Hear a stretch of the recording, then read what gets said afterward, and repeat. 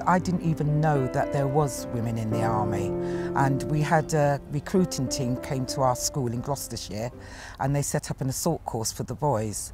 I was a bit of a tomboy at the time. I was into sports, so of course, me being me, I decided I was going to have a go and the boys weren't going to have all the fun. So after I'd finished, and I'd quite impressed the recruiting sergeant, and he spoke to me about the Women's Army.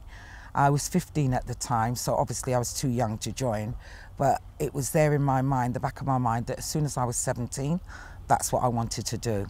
And when I joined, the proudest day of my life, and it still is today, is when I took the Queen's oath and swore allegiance to the Queen. I was just so proud that day.